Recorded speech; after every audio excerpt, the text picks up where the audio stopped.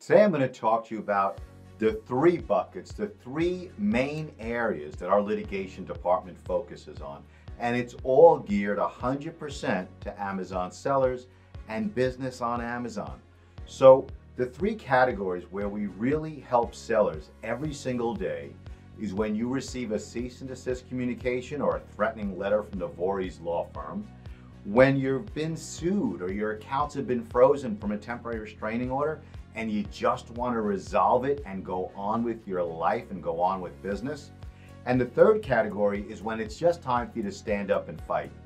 Either you've been sued and you have no choice, or you've been so harmed by a big brand or by another seller's dirty tricks that it makes financial sense to go after them with nuclear weapons. So I'm going to talk to you about each of these three, and it's going to be really quick.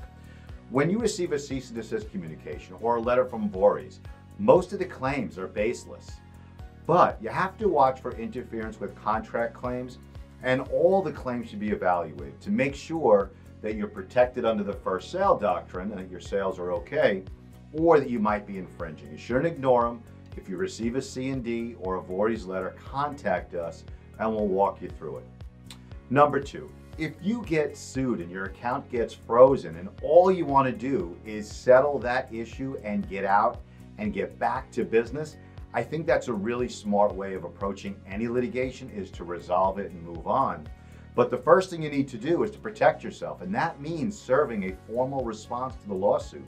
You want to make sure that the other side, that they can't take a default against you, and then negotiate hard. By serving that formal response to the lawsuit, you turn the tables on whoever started that lawsuit. Instead of you chasing them, once you serve that formal response, they have to get information to you, and they have some court-imposed deadlines. So the first thing you do is serve a formal response. The second thing you do is negotiate, because then you're negotiating from a position of strength.